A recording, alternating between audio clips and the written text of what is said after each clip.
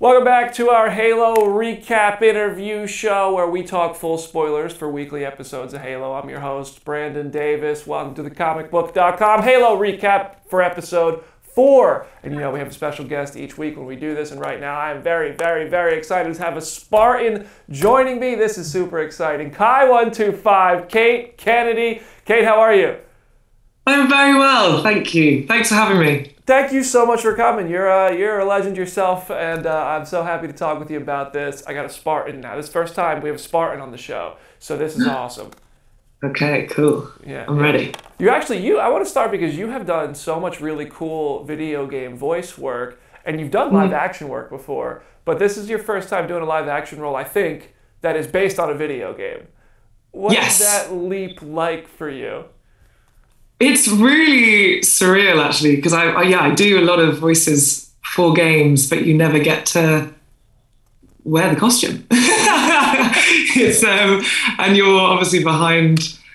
Oh gosh, sorry, I just lost you. And I've lost. Yeah, and it's pretty awesome. Also, it's nice to stick to one character. A lot of video games I do, you end up doing a whole ensemble of different voices. So it's really nice to get stuck into one particular character. I bet it is pretty nice to be able to get into rhythm. And I would love to know, like, are you much of a gamer yourself? Do you ever sit down and play the games that you're the voice in, or would that just be like a kind of weird experience? I've got a lot of friends that are gamers, and they do contact me when I pop up in their games. But I would find it weird playing me in a game. Yeah, like I can't watch my own interviews, and I can't listen to myself talk. I can't imagine if you're out there performing and doing all that stuff. It must be so strange.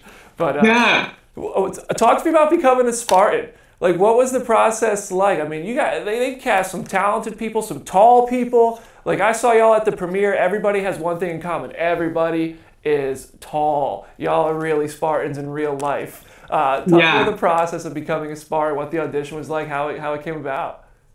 The audition, well, there are quite a few auditions, but it was, I think they were, definitely looking for tall actors.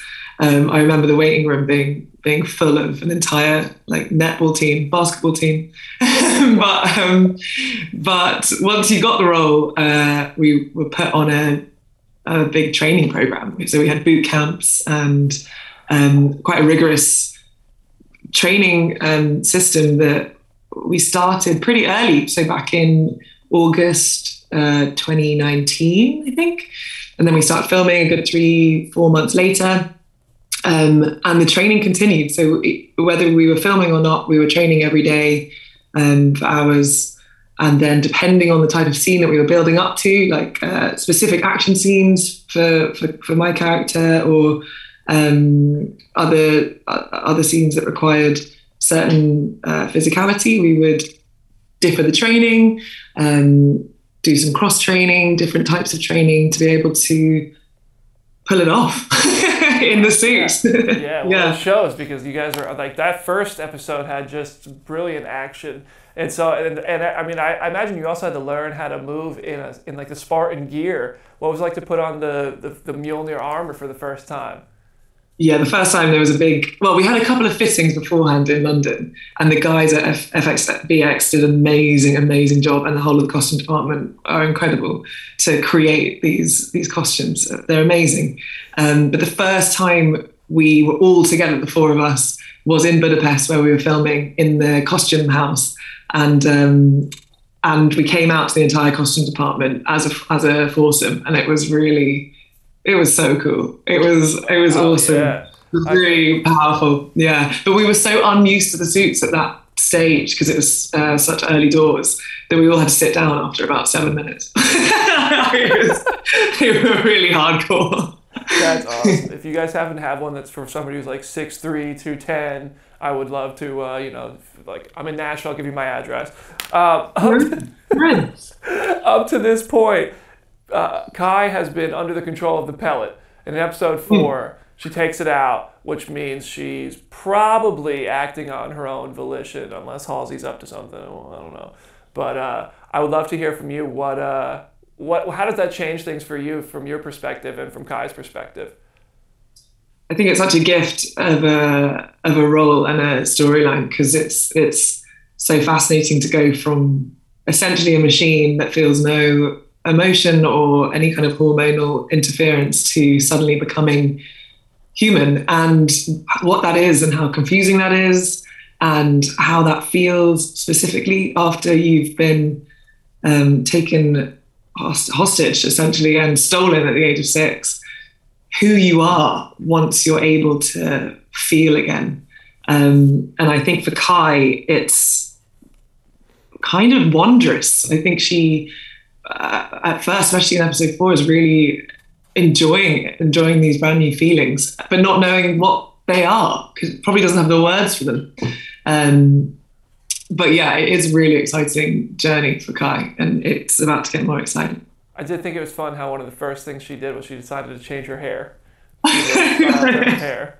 I was like, that's... In the words of Fleabag, hair is, very important.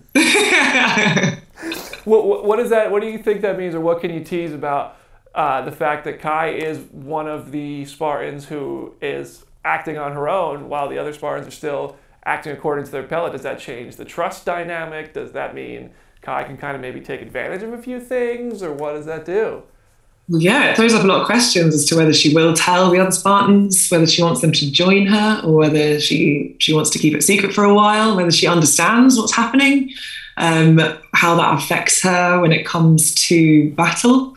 I'm not sure how much I can say. That's good. That's good. Play. Yeah. You never know. If you're saying too much, that was good. Never know. I'll take what I got, and I'll appreciate it. A bit like Kai. You never know.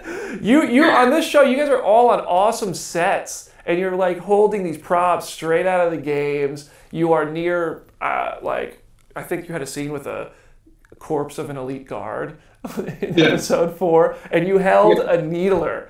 So first of all, I want to hear what's been your favorite prop, but also is there any like functionality to any of those props? Like, is the needler actually going to have like the needles popping out and stuff that we've seen from the games at all? Well, 100% that's my favorite prop. So cool messing around with a needler. I loved it. They look incredible and actually have a bit of serious weight to them as well. But no, it's not functional. That particular one isn't functional yet, but the props guys, they can bloody do anything. So who knows what's coming up next. That's fair. So if I go to war, I'm not going to take the prop needler because I'll just have to hit somebody with it. But I'll lend you a realsy. Yeah. Was there really did they fully build out like the dead Covenant guard that was on the table? Is that real? Are you really looking at that the whole time? It is so real. I need to get Olive to send me the photographs because it's frighteningly real. It's amazing. You also seem to have gotten pretty familiar with the Sangheili language yourself, or you were forced to for this episode. Was that one of the biggest challenges you faced so far? Did you learn quite a few new words in that tongue? Yeah, we did learn a few. I mean, not as much as Charlie Murphy. Charlie Murphy, the linguistic queen, she sounds amazing, and she learnt that all from scratch, and it sounds so natural coming out. She's an incredible linguist. That's amazing. It is super cool to see how you all have had to take on the challenge of learning that. And I think fans like myself and everybody else watching definitely appreciate that. Did you know that you were the first person to say the word Halo on the show? Episode 4, you were the first person to call the ring Halo. Yeah, when I saw the trailer, I blew my tiny mind. That is awesome. For the first 3 episodes, we're they keep calling it the ring. They keep calling it the ring.